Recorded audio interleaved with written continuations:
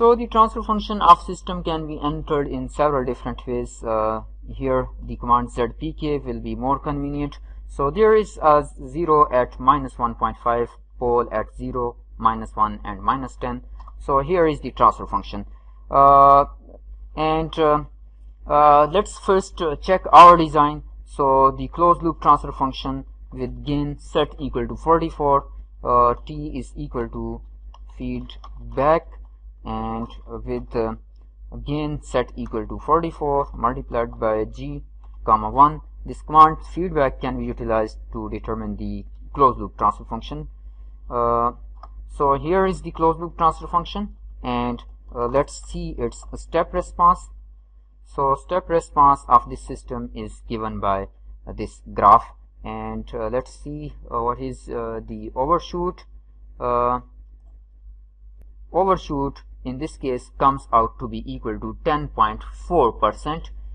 We wanted to have an overshoot of 4.33%, and our design gave an overshoot of 10%.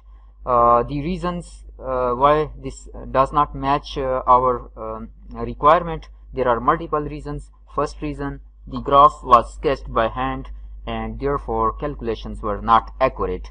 The second reason, there are 3 poles and the formula that was utilized to compute overshoot was derived for second order system, and we remember that formulas are applicable to higher order systems if other poles are less dominant. In this particular case, the third pole was not quite less dominant, therefore that gave us an overshoot that was higher than the desired one. So in practice, you will always have such situation. You will get an initial design and you will change or tune that particular design. Over here we can see that if we reduce the gain, we have to reduce the gain to achieve the required desired specifications. So let's check our root locus as well, whether we have sketched it correctly or not. Root locus of system, which is R locus is the command basically, not root locus. So root locus of the system is like this one, which is roughly the same as we have sketched over here.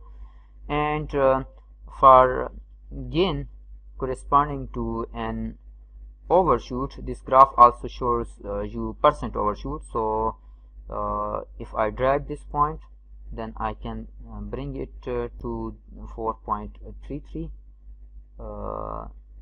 That is roughly here, which corresponds to a gain of 49. Again, this gain will not give you that particular overshoot because there are 3 closed loop poles, and the formula which we are going to use is applicable for second order systems.